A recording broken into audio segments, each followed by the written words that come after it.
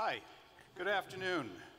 I'm pleased to declare the 2019 commencement for the Quinnipiac University Frank H. Netter, MD, School of Medicine officially open. Would everyone please stand for the national anthem, which will be performed by Talis Swisher, class of 2019.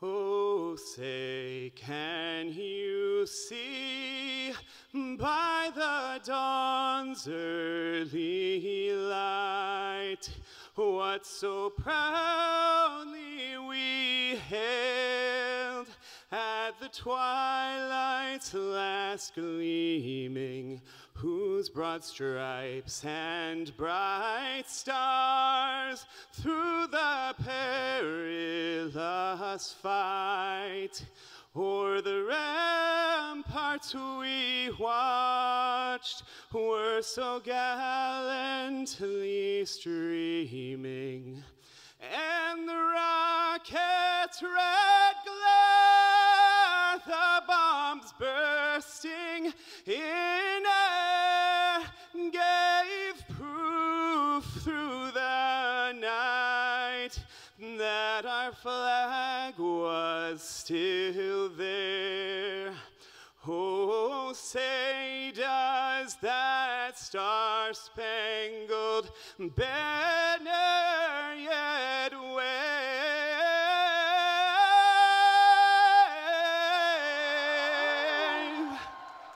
o'er the land of the free and the home of the brave?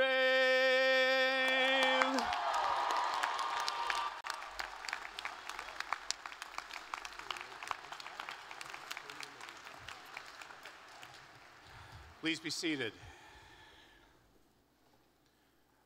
I'd like to take a moment to recognize the members of our platform party, which consists of our speaker, whom you meet in a few moments, university administrators, deans, and representatives of the university and the School of Medicine.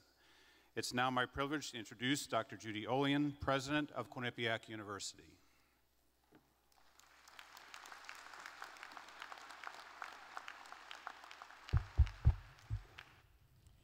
I'm delighted to be here with everyone today to celebrate this unforgettable milestone in each of our graduates' lives. This commencement marks an exciting and perhaps slightly anxious time for you, our graduates. For the past 4 years, Quinnipiac has been your home. Please know it will always be your home, and we hope you come back often. We are your constant, yes, in addition to your families, in this momentous time of change for you. Graduates, you are now doctors. Savor the moment. Yeah.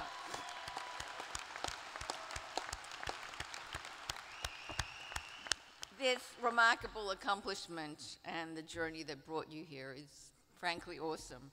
But before I heap all of the praise on you, the graduates, let us all also acknowledge those who are with you for your entire journey: spouses, partners, SIGOs, that's significant others for those who don't know, parents, faculty, dear friends who helped you every step of the way. Let us congratulate them too, with gratitude for all they did to make this day possible.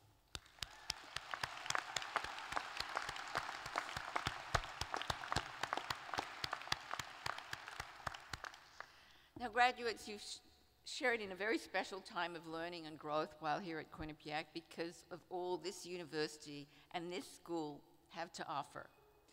But the truth is that your experience was transformational because of what each of you contributed and made of your experience here. It's you. You have been a trailblazing class in this young school's history, and you have left an indelible mark that will benefit future generations of medical students. You're entering a profession that desperately needs your expertise and your compassion. Due in large part to our aging population, healthcare needs are escalating, and the United States could see a huge shortage of up to 120,000 physicians by 2030. And some of these shortages are already severe in parts of the country and in some marginalized communities that are medically underserved, where healthcare is unaffordable to many and where chronic disease is rampant and untreated. You're already doing your part. Your caring and dedication have extended to local and global communities. You've volunteered at local clinics. You've teamed up with the law school to raise awareness of human trafficking and to stem the crisis. You've taken part in Science Fridays at schools in New Haven, where you led science experiments. You've served the medically underserved communities of the greater Bridgeport area through the Bobcat Community Health Alliance, which is a student-run medical organization. You've raised awareness about rare diseases by organizing a program to encourage researchers to address the needs of those afflicted with orphan diseases. You've participated in NETR's Health Careers Pathways to increase underrepresented students entering the health professions. Through this program, you've increased the reading engagement of local third graders and introduced basic concepts of neuroscience to middle schoolers. And you've raised thousands of dollars for No Kid Hungry. You've raised funds to benefit integrated refugee and immigrant services. You've held monthly drives to collect diapers, non-perishable foods, and supplies for Iris. And I could go on and on and on. And you've done all of that while managing a very hefty course and workload. We are incredibly proud of you and admiring of your choices and passions. Of course, this also aligns with Quinnipiac's strategic priority of nurturing communities, which is one of the 4 pillars of our new strategic plan. You are each ambitious, talented, caring, and curious. And most importantly, you conduct yourselves with integrity and with decency. I expect that as you look back over these last 4 years, you marvel at the breadth of the experiences you've had, collaborating with interdisciplinary teams on holistic patient health, experimenting with cutting-edge technologies and devices, participating in clinical and research initiatives alongside superbly talented and expert faculty, and making friends for life with some of the best people you'll ever meet. As you go forth as a Quinnipiac alum or alumnae, I encourage you to help others as you have been helped along the way, whether mentoring future generations of physicians who follow you, assisting neighbors in the community, children who are not benefiting from the childhood or education they deserve, or patients who seek your compassion. I also encourage you to remain curious and open to the new, to continue learning and growing. In our rapidly changing world, we don't know what we'll need to know in 10 years and maybe even in 5 years. What we do know is that to be successful and enlightened, we must be lifelong learners. As a QU graduate, beyond your sophisticated medical knowledge, we've positioned you with a mindset of continuing learning, curiosity, questioning, and critical thinking. That's the best preparation we could provide you with for 21st century careers and for the accelerated changes of this complex, globally connected world. Your class has also demonstrated an appreciation of differences, learning from, working with, and listening to people from different backgrounds is where the best ideas and solutions are generated. You are lucky and you are gifted. And as John F. Kennedy said, to those whom much is given, much is expected. Remember to share your blessings and to give back. We will be forever proud of you and follow your life's journey with great interest. Please remain a Bobcat for life. Stay connected wherever you land. Find ways to remain in touch with your fellow QU family and engage in lifelong growth and learning, also through QU. So, congratulations, class of 2019. You have already made your mark, and we can't wait to see how you continue to change the world. Thank you.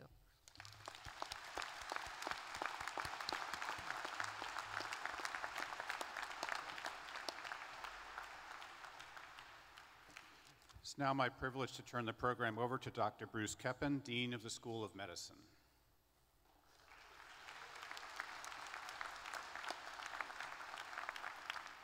Thank you, Provost Thompson. Before I begin with my brief remarks, I would first like to welcome President Olean to her first School of Medicine commencement ceremony. As I understand, this is also her first Quinnipiac University commencement ceremony as our president, so I really hope this goes smoothly. No pressure. I would also like to take this opportunity to thank Provost Mark Thompson for his many years of support of the School of Medicine, and especially of me as its dean. This is his last School of Medicine commencement ceremony because on June 1, he assumes the position of president of Wentworth Institute of Technology in Boston. Mark, the entire School of Medicine community wishes you all the best in your new position.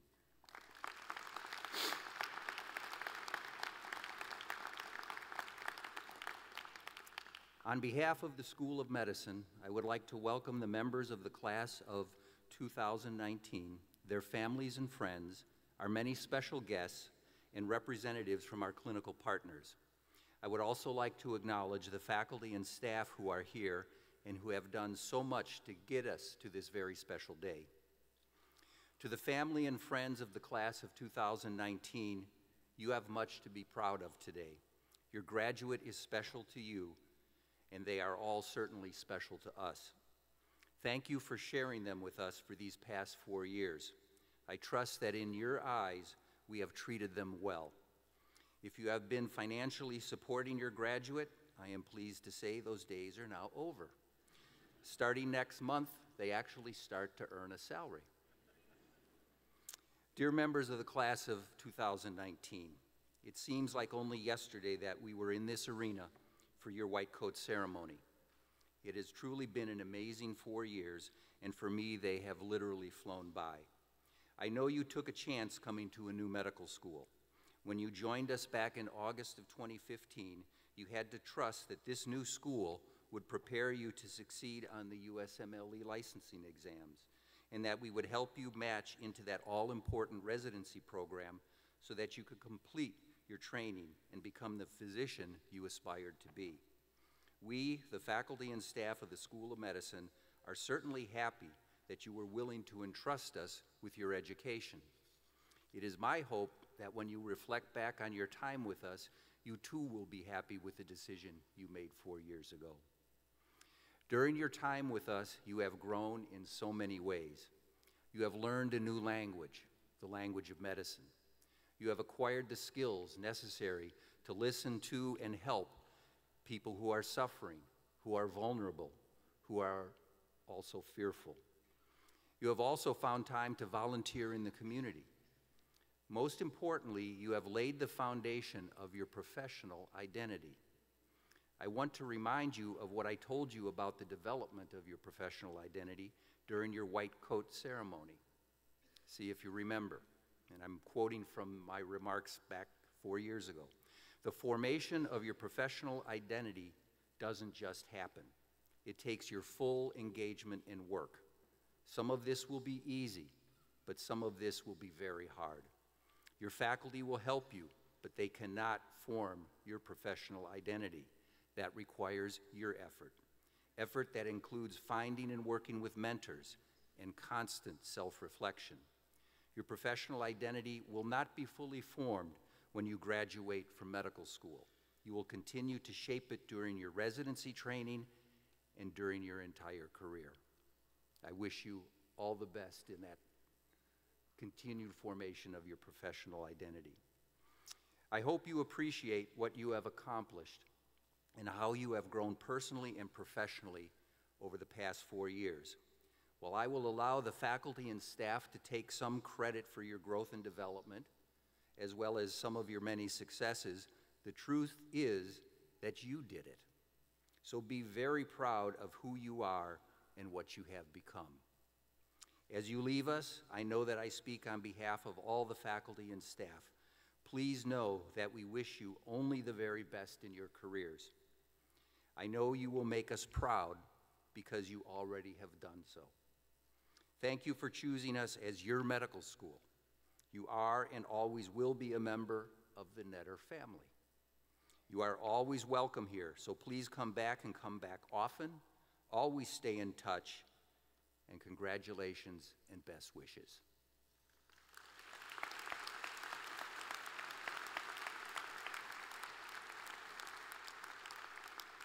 I would now ask Dr. Huram Guman, Associate Professor of Family Medicine and Director of the school's Primary Care Clerkship, to come forward to introduce our keynote speaker.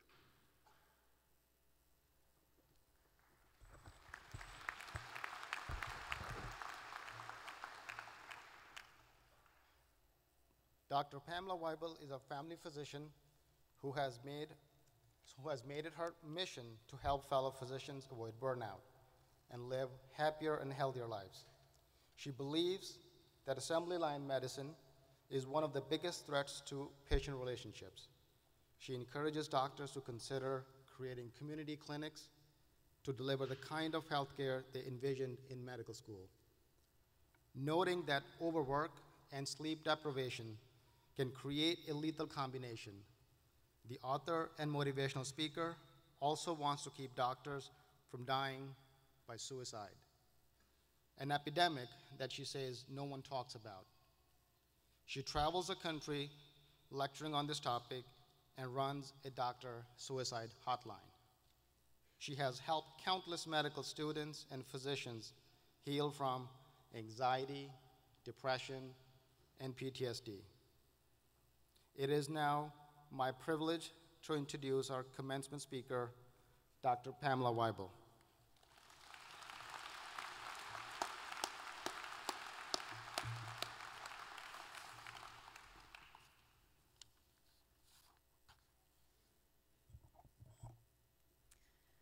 In less than 30 minutes, you will all finally be physicians.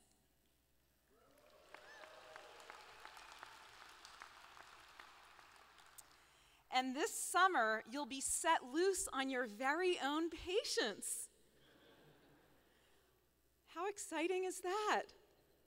Maybe a little nerve-wracking. During your career, depending on specialty and work ethic, you may care for more than 100,000 patients. Only a few will live in your heart forever. You will join them on a sacred journey for two. Trust them. They will guide you from nervous new doctor and teach you how to be a healer. As a new intern, I was assigned to Emily. She had idiopathic bronchiectasis, a fatal lung disease, and refused to take her meds, so the transplant team signed off on her case. They abandoned us. We were both 25. Sobbing uncontrollably, with her oximeter alarm shrilling, she looked to me for help. I didn't know how to help her die. So I snuck my dog Happy into her room at night for midnight excursions. With her portable oxygen tank rolling behind us, we'd hold hands and disappear across the hospital parking lot into a blanket of grass where we'd gaze at the stars, and she'd share her grief of never giving birth or finding her soulmate. Emily and I became soul sisters on an adventure of a lifetime, until the day, in her bedroom, sitting beside her body wrapped in a Mickey Mouse blanket, I signed her over to the morgue. Emily has never left my side. Patients like Emily will hold your hand and lead you to places where there is no algorithm, no attending, where you have no earthly idea what you're doing. All you have is each other. After Emily, Harold stumbled awkwardly into my heart. A loner who distrusted technology and doctors, he lived in the woods caretaking a wildlife refuge with no electricity, no phone or car, but he had great health insurance through his employer. His ex-girlfriend recommended me, so he'd hitchhike to my office 3 hours each way. One day he came in, his back covered in nodules. I excised one, sewed him up, gave him a kiss on the forehead, a slip for a chest x-ray, and an appointment to return next week. It was metastatic lung cancer. He chose chemo, moved to the city, got a cell phone, and quickly spiraled to his death. I got him back to his cabin. He died the next day. His ashes now food for the forest he so loved, where I visit him each fall. I think Emily kind of helped me with Harold. You're never really alone. Some patients follow you forever. It's weird that I only remember one patient from med school, Veronica, end-stage kidney disease. I still see her alone in her crib in that dark hospital room, where I'd lift her up and sing her to sleep in a rocking chair. My peds attending walked by one day, and I remember this probably because it landed in my permanent record, and he said, "Dr. Weibel, you are a doctor when your patients need a doctor, and a mother when they need a mother." I'm proof that you don't need to maintain professional distance. I believe in professional closeness. You can be a doctor and be the real you. Is it legal to kiss dying patients? I don't care. I do what's right for patients.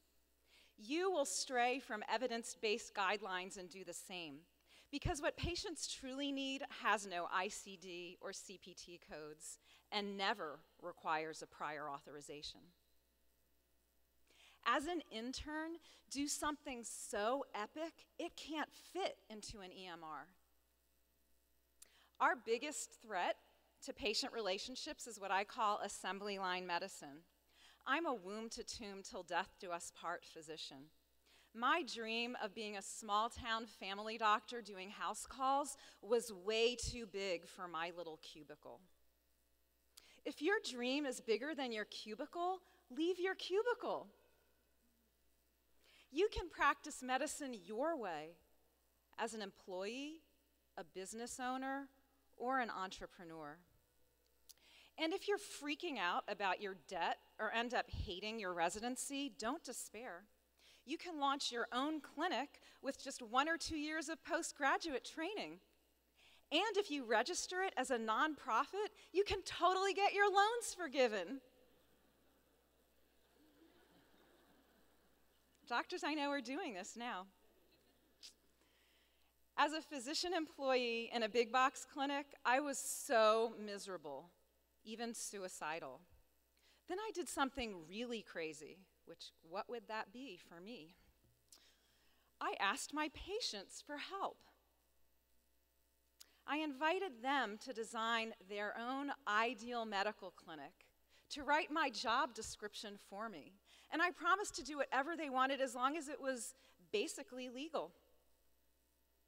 They shared 100 pages of their most creative ideas. We adopted 90% of their feedback and opened our community clinic 1 month later without any outside funding, where I've never turned any patient away for the last 14 years for lack of money.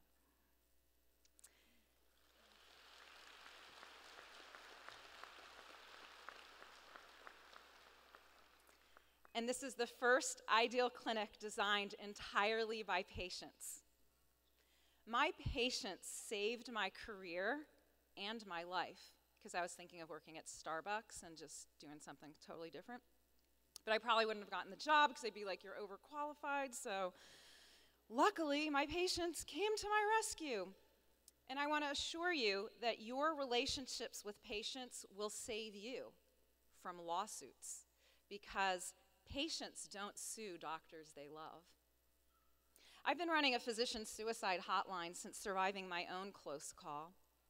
Several docs told me that their suicides were actually averted by a patient thank you card.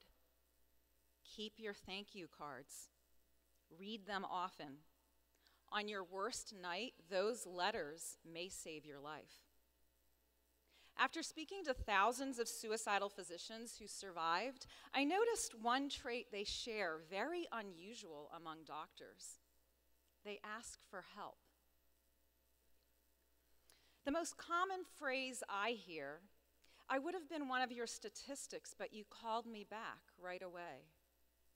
They're shocked that I called them back. I ask, when you're on call, don't you respond right away? Why don't we do that for each other?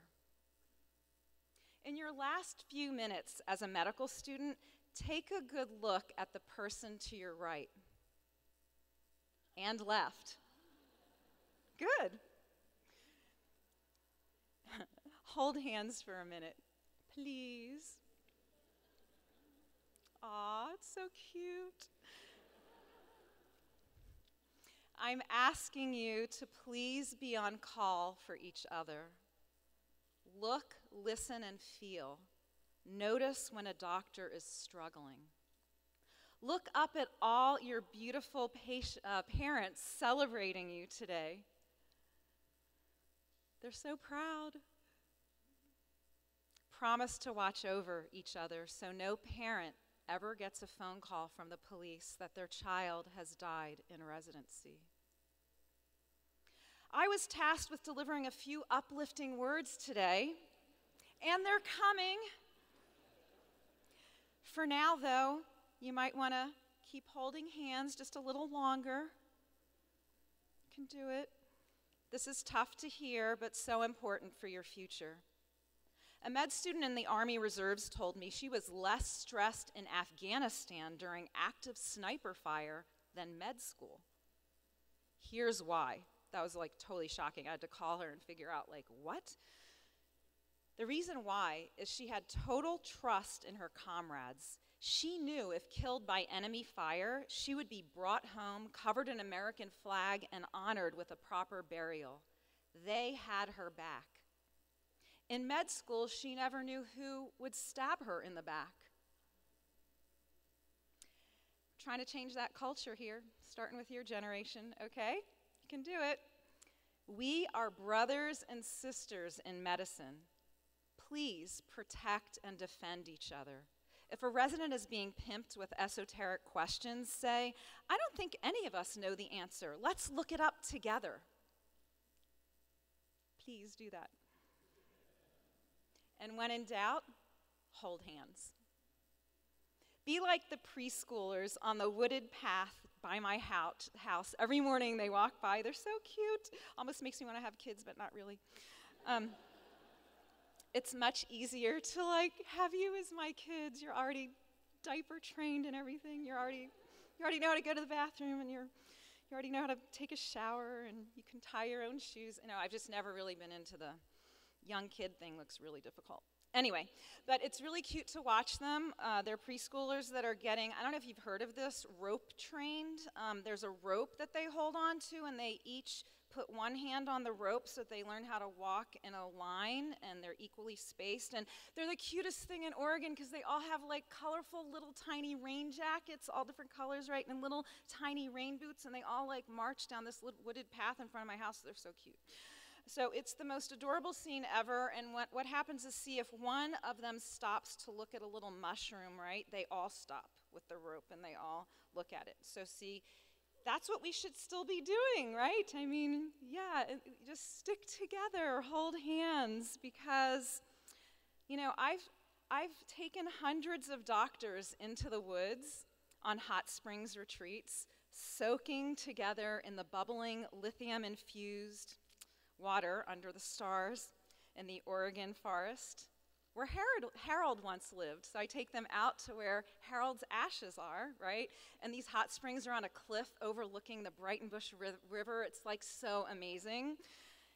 And it's kind of wild. When I wrote this, I was thinking, how interesting that Harold's kind of helping me heal doctors now.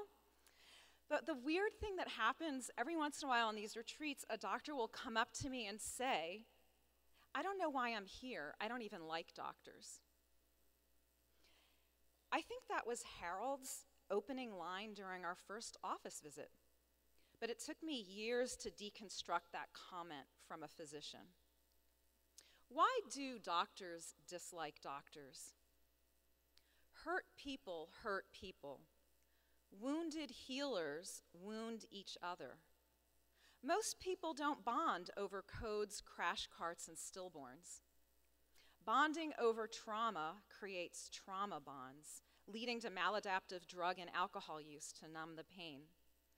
So the solution here is to befriend each other by doing stuff normal people do every once in a while, right? Instead of bonding over dead bodies and, so many suffering patients, go on a hike and cook dinner together.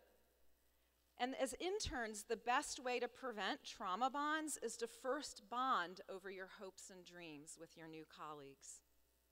Now to celebrate. My number one recommendation, always keep your umbilical cord plugged into your dream. Reflect back on medical school. Remember how you felt on your favorite rotation, or with that attending who really inspired you to go for your dreams. Maybe you have a patient like Emily or Harold or Veronica who touched your heart. I want you to go back to those precious moments. Hopefully you can all remember one of those precious moments, your favorite rotation. And I want you to ask yourself these 3 questions back in the moments. So, do you ever feel so excited that you can't wait to get to work Monday morning to see that special patient again? Have you ever felt that way through all of medical school, right? Number 2, are you having so much fun at work that you would do it for free? Like delivering this amazing baby and, these incredible experiences that you have. I mean, I think all the time in my office, wow, this is so much fun. I don't even need to get paid. This is amazing.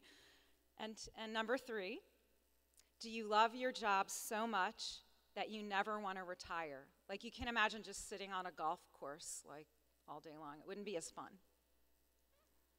So raise your hand if you answered yes to any one of those questions. Oh, good. Your dreams are still alive. You kept many of their dreams alive. Congratulations. What a good crew of teachers. So those of you who raised your hands, which it seemed like it was the majority, some of you were a little worried and were halfway putting your hand up, but I want you to realize that you are very fortunate to still have passion for your career, which you should have when you graduate medical school. I asked those same 3 questions to 4,000 doctors during a keynote in Las Vegas. And everyone was laughing to hide the pain of losing their dreams. I can still answer yes to all 3 questions, and so could about 20 doctors out of 4,000. May you be one of those 20 doctors to create such an amazing life in medicine that you'll never need a vacation. Inspired by a Zen poet, I'll conclude with this. Physicians who are masters in the art of medicine make little distinction between their work and their play, their labor and their leisure, their mind and their body, their education and their recreation, their love and their religion. They hardly know which is which and simply pursue whatever they do with excellence and grace, leaving others to decide whether they are working or playing. To them, they are always doing both. May you be blessed on your journey. Congratulations.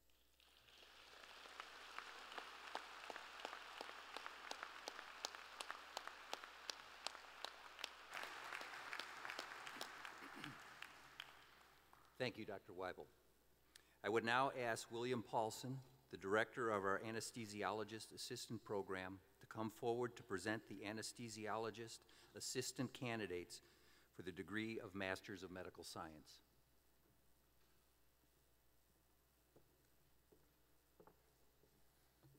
Thank you, Dr. Keppen.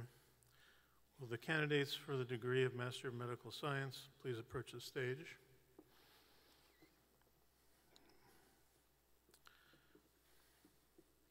Kyle Stephen Brunner.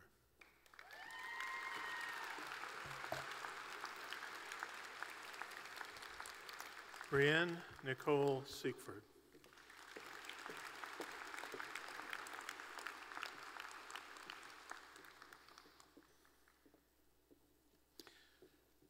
Madam President, I have the honor to present from the Frank H. Netter, MD, School of Medicine, candidates for the degree of Master of Medical Science and Anesthesiologist Assistant. Thank you, Dr. Paulson. By the power vested in me by the Board of Trustees, I hereby confer upon you the degree of Master of Medical Science Anesthesiologist Assistant with all of the rights and privileges pertaining thereto. Congratulations.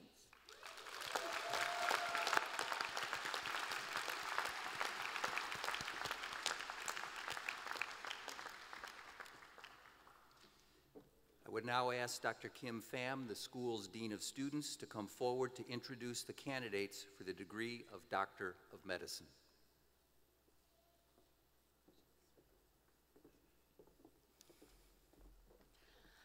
Drs. Miklos Fogarasi, Listy Thomas, and Rebecca Zucconi, please come forward to perform the hooding.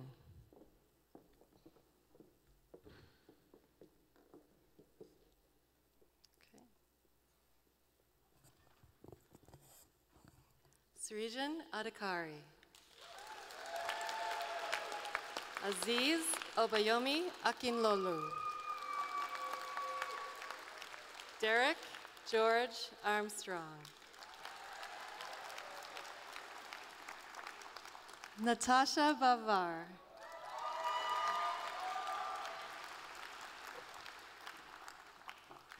Nicole Valentina Bahrami. Nicole is the recipient of the Award for Excellent Performance in a Required Clinical Clerkship, Emergency Medicine. Denis Andrezevich Barban. Thank you. Colin Daniel Beals-Reed. Artie Buchan. Rachel King Blewett.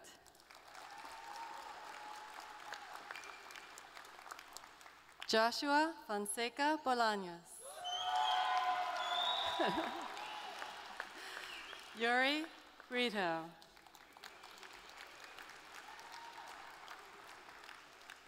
Douglas Campbell. Christopher Michael Caracciolo.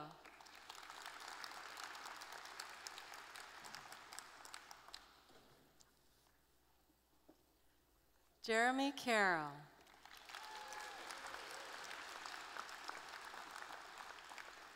Daniel Andres Castellin.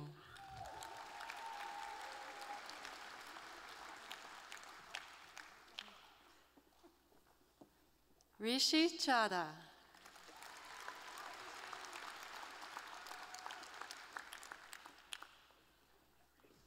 Sarah Wing Yin Chu.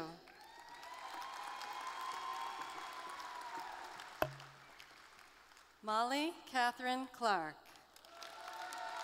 Molly is the recipient of the Award for Excellent Performance in a Required Clinical Clerkship, Pediatrics.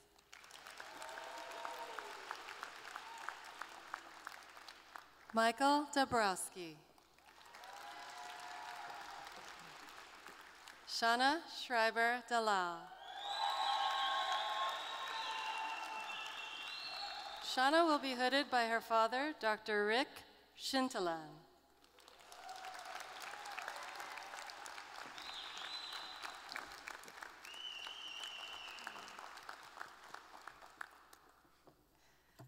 Joseph Devlin. William Forrest Duzen. Alexander Antonio Erbella. He'll be hooded by his father, Dr. Jose Erbella Jr.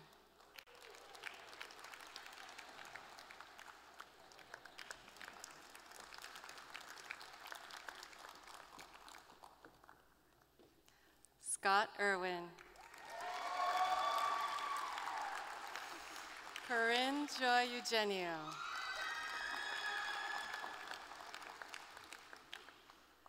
Josh Benjamin Finley. He will be hooded by his father, Dr. Finley.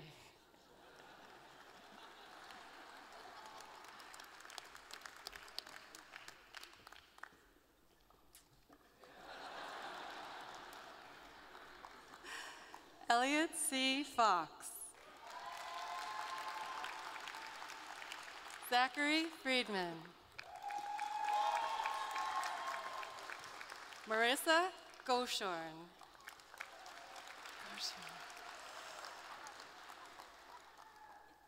Isaiah Ho. Isaiah is the recipient of the award for excellent performance in a required clinical clerkship, family medicine. Norbert Hutzman. Evan Austin Jamiefield.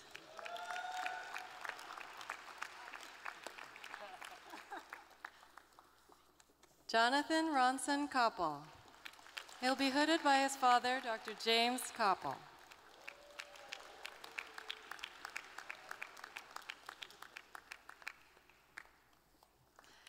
Eric Chaoyang Koo. Derek R. Lejeune. Derek is the recipient of the award for excellent performance in a required clinical clerkship, internal medicine. Alexa Xiao Lee. Kayla Marilyn McGrath.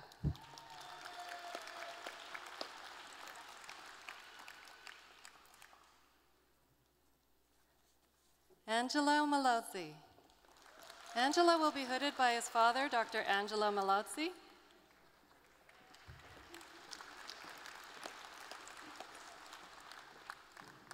And his sister, Christina Malozzi. There you are.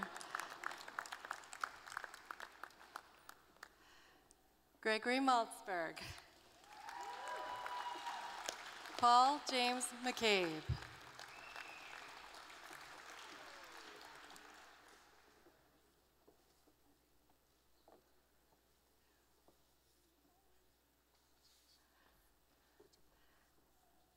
Emily Suzanne Mills. Mevish A. Mirza. She will be hooded by her mother and father, Drs. Farial and Atik Mirza.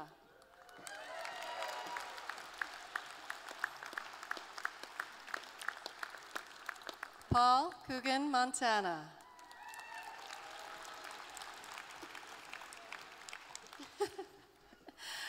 Miriam Nathan. Miriam will be hooded by her mom, Dr. Nadia Nathan. Miriam is the winner of the Dean's Leadership Award.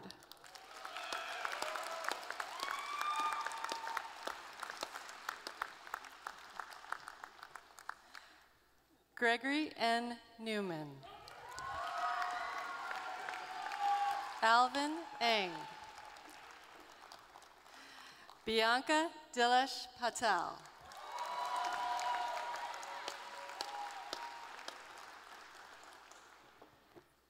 Roshni Patel.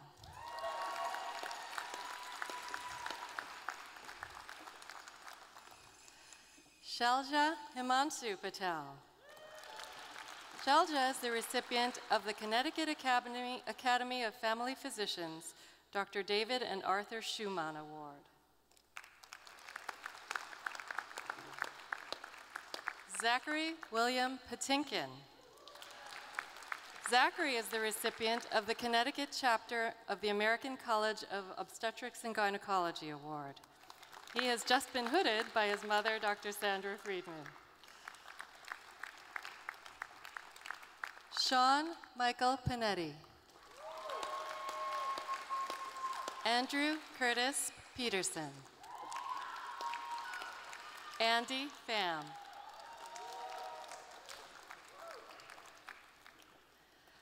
Aruna Prita Peku. Alexander Philip Plachaki. Jerome E. Parmerance.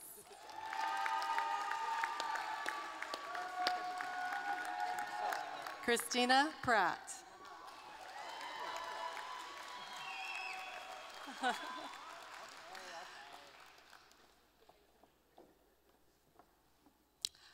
Daniel J. Kazi.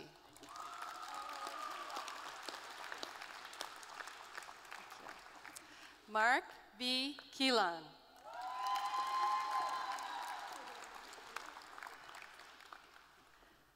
Gabrielle Leigh Ransford.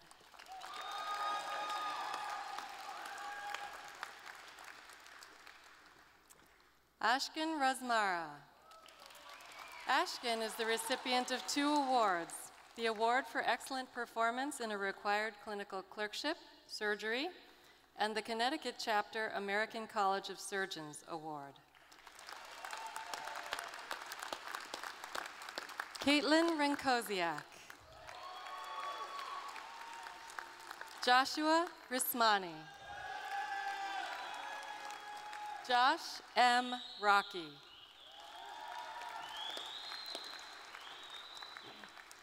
Farah L. Saleh. Farah is the recipient of the Award for Excellent Performance in a Required Clinical Clerkship, Obstetrics and Gynecology. Enrico Michael Scarpelli. Palak Dwarkesh Shah. Palak is the recipient of the Connecticut Academy of Family Physicians Annual Student Award. Michael Allen Smith. Samuel Edward Sondheim. Devin Jeanette Soussier. Devin will be hooded by her father and mother, Dr. Donald Soussier and Dr. Deborah Fresnick.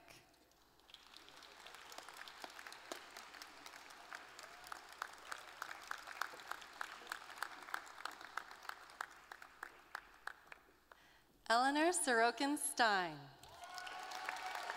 Eleanor is the recipient of the Gerald R. Berg, MD Service Award. This award recognizes an individual who demonstrates selfless and compassionate service to the community. Zachary Isaac Steinman. Catherine Sudall. Catherine is the recipient of the Award for Excellent Performance in a Required Clinical Clerkship, Psychiatry.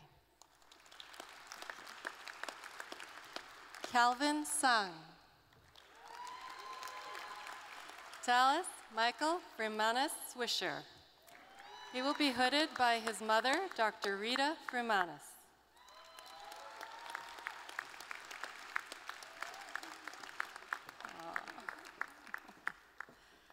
Fahad Syed.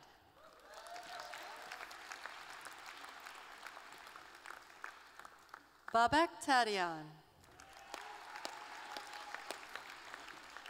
Mark Christopher Tarsillo.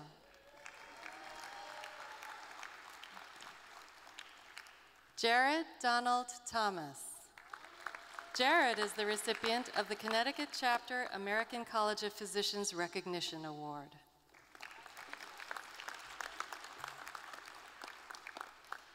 Allison Braze Travers. Allison will be hooded by her sister, Dr. Emily Travers, and her mother, Dr. Nancy Braze.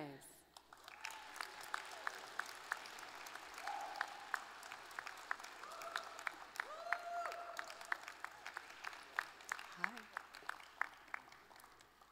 Justin Van Herbeek.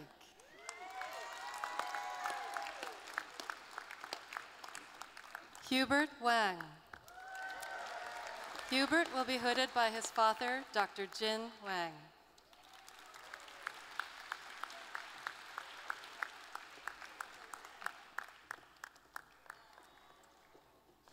Richard Gahoy Wang. Jun Tu Zen, and John Edward Franklin Tan Zobian.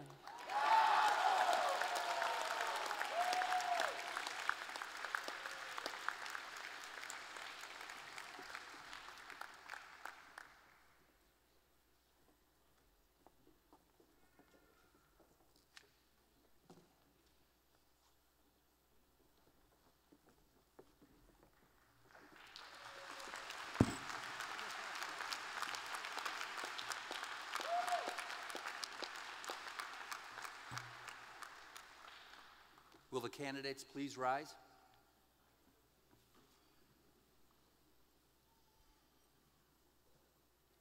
Madam President, I have the honor to present from the Frank H. Netter, MD, School of Medicine, candidates for the degree of Doctor of Medicine.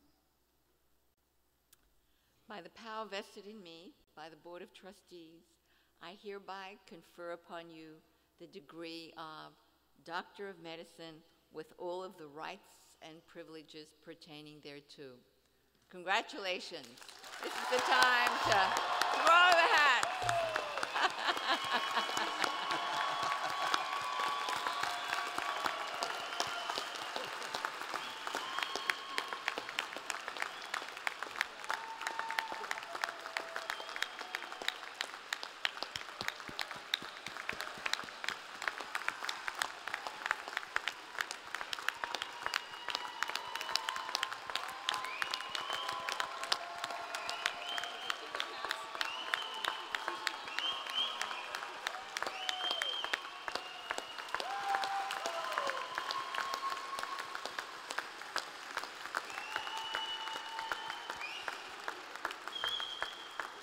And just remember to return a hat to the rental.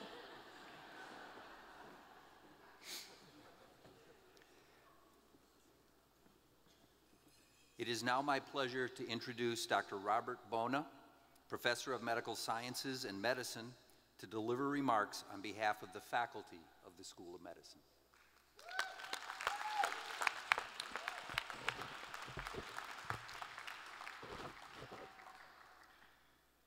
President Olian, Provost Thompson, Dean Keppen, Dr. Weibel, Netter faculty and administrators, class of 2019, your family and friends. Let me first say that I am honored and privileged to be representing the faculty of the School of Medicine and addressing you at this time of your graduation. Please accept my heartfelt thanks.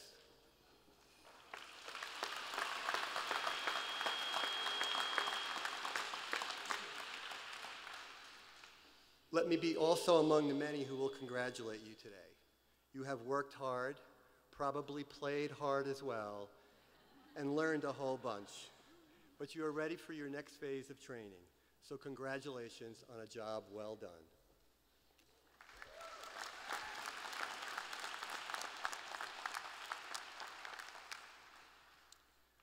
Once upon a time, in the summer of 2015, a group of students arrived at the Netter School of Medicine, full of energy and ambition and eager to learn. And that's exactly what you've done. You've learned an incredible amount over the last 4 years. You have learned about normal human function. You have learned about a long litany of human disease.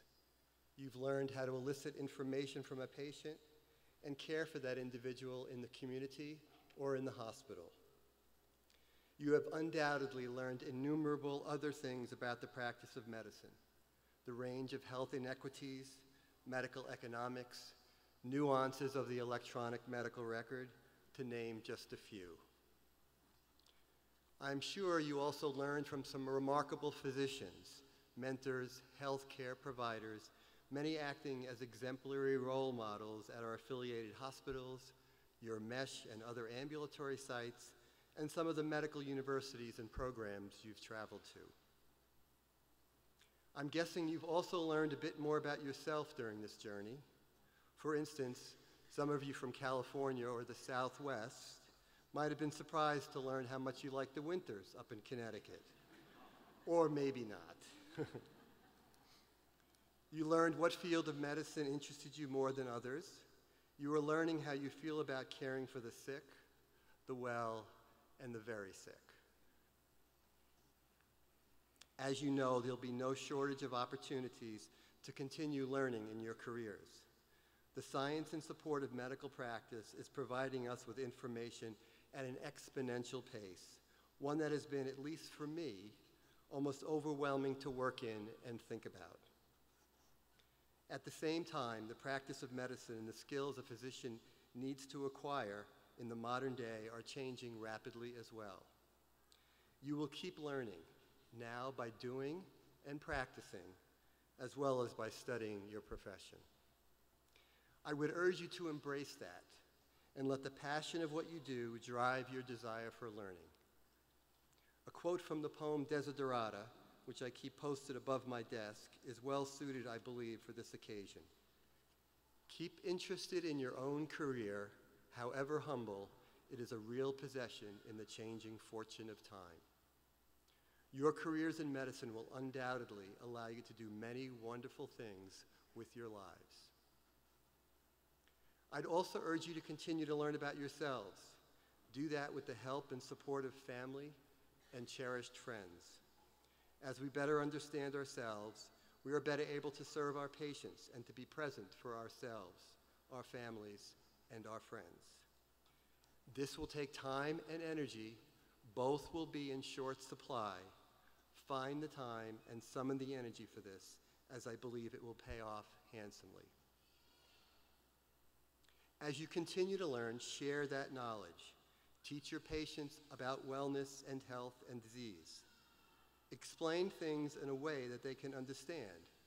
For as you know, understanding makes us all feel more comfortable and at ease with our lives.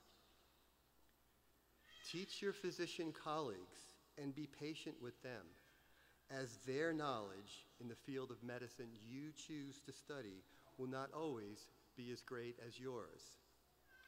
It may surprise you to hear this, but in 10 years, not all of you will remember the complete differential diagnosis of a low serum sodium, an elevated bilirubin, or for that matter, a low blood platelet count.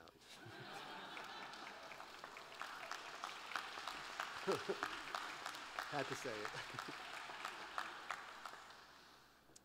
And teach and learn from other healthcare providers. Many of them will have been at the profession for many years and have much to offer.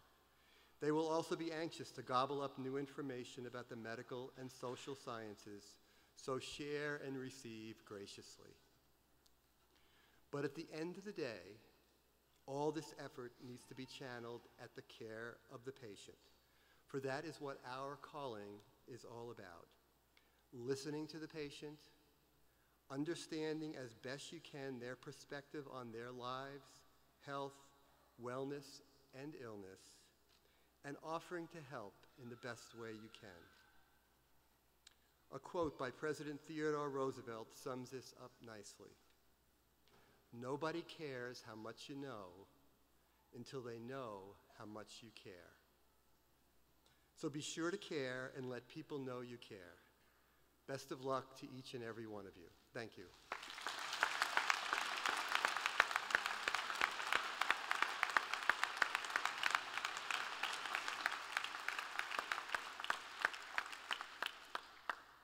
I would now like to introduce Dr. Miriam Nathan, class president, who will give remarks on behalf of the class of 2019.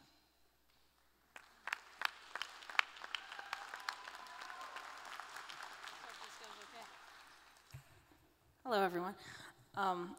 As I stand here live, I know Dr. Pham is extremely nervous that I'm going to improvise, but I have a script, so don't worry.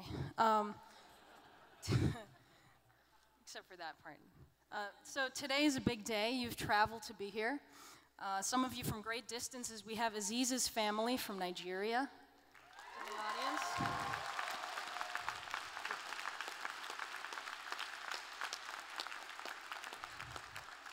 Got Daniel's parents from Ecuador.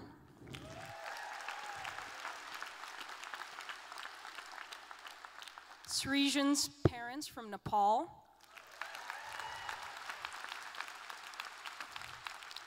And his new baby is here, his brand new newborn son, just a couple days ago, so congratulations, Srija. And even though today is a big day and a big moment, most of our journey and most of life really has been kind of made up of small moments, moments where there are no cameras or ceremonies or celebrations. For our families, those small moments have been walking us to school, reading to us at night, picture day, back to school shopping, forced to buy yet another 2.5-inch 3-ring binder, or helping our teenage minds navigate through pseudo-catastrophes that somehow you knew would end up all right. So I want to thank the people who are here today in the audience, and importantly, the people who are with us today in spirit, for giving us all such wonderful small moments, the ones that allow for today to be as truly big as it is. So thank you very much.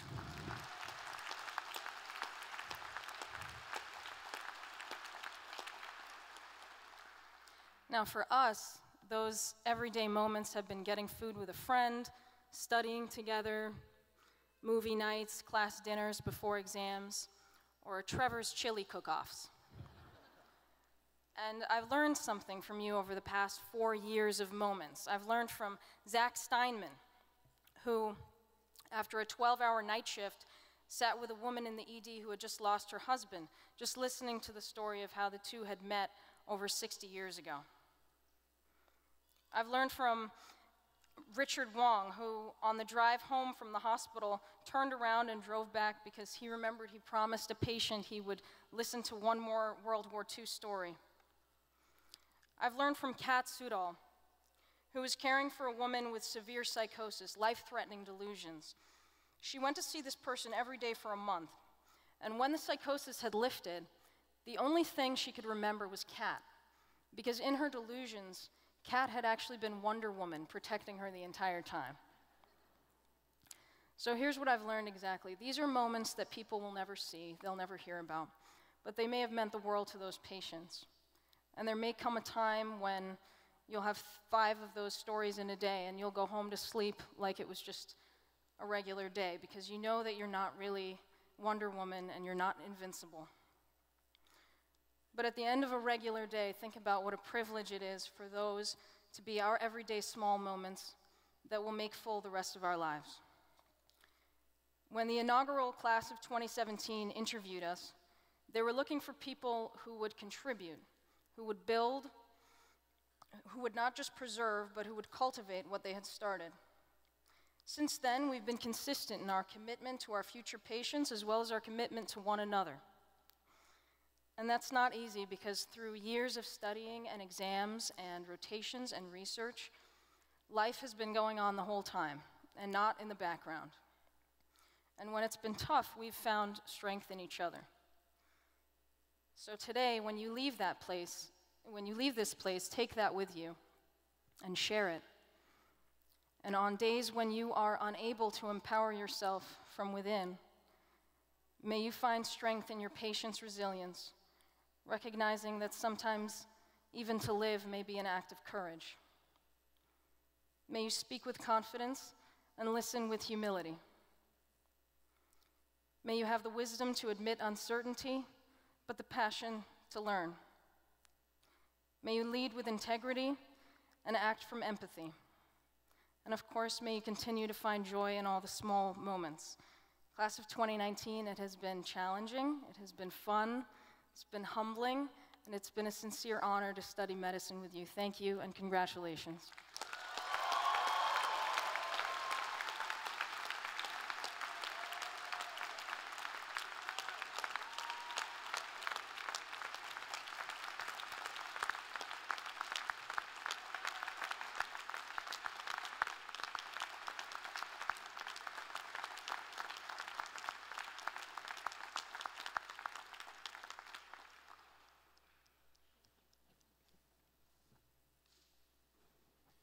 Dr. Abayomi Akanji, Professor of Medical Sciences, will now lead the class in the Hippocratic Oath, the text of which is printed in the back of your program.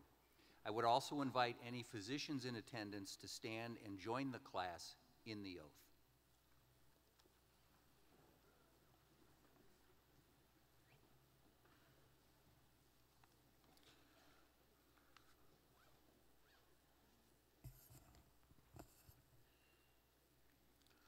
Let us all read the text together.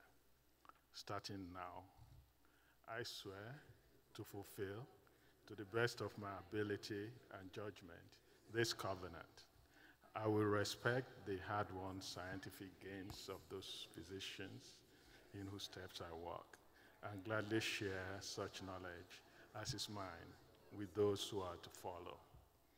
I will apply, for the benefit of the sick, all measures that are required, avoiding those twin traps of overtreatment and therapeutic nihilism.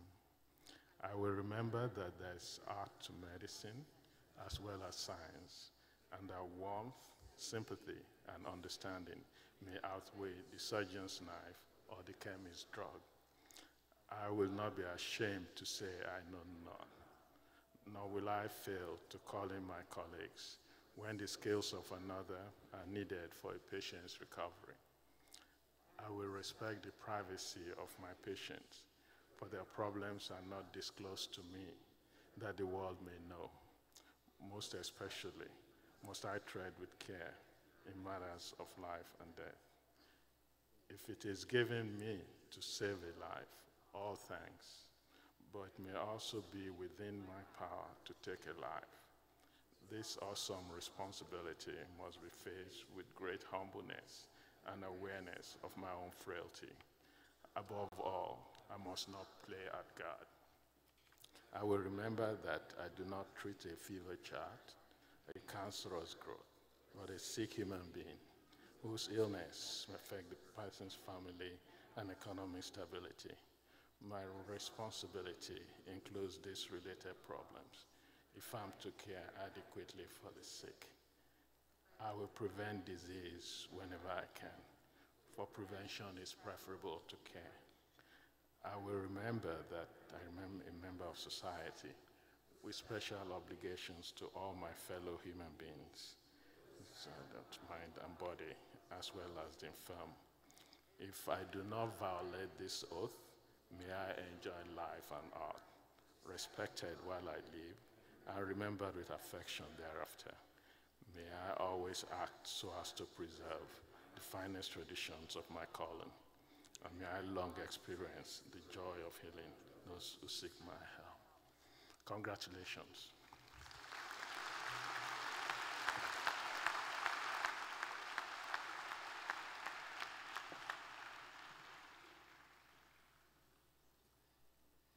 It is now my pleasure to ask Dr. Christina Malazzi of the class of 2017 to come forward and deliver a welcome on behalf of the alumni.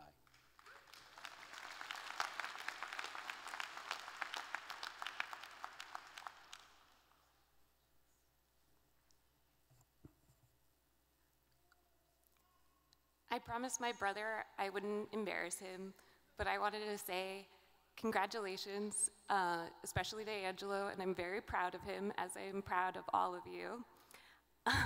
And I want to say that this is a great moment because you are officially doctors, but don't have the responsibility yet of residency.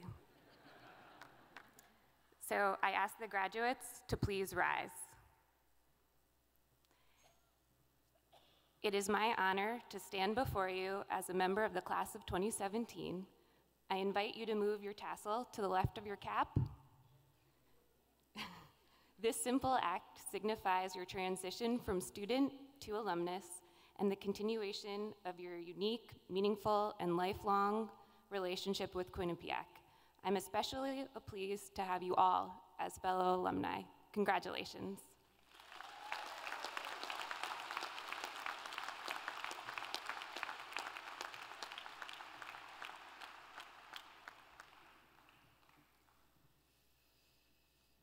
On behalf of President Olian and the Frank H. Netter MD School of Medicine, I again offer congratulations to the members of the class of 2019. As we conclude today's ceremony, I do have a few announcements. Only the platform party and faculty will recess out. We ask the graduates to go to the area behind the stage for a class photo. Families and guests, we ask that you give your graduate a few minutes to have their photo taken before you meet up with them. We ask that you either remain at your seats or go directly to the reception at the Rocky Top Student Center next door. Transportation to the Rocky Top Student Center for those needing assistance is available. Once outside, you will see signs on the left. Now please stand for the recessional.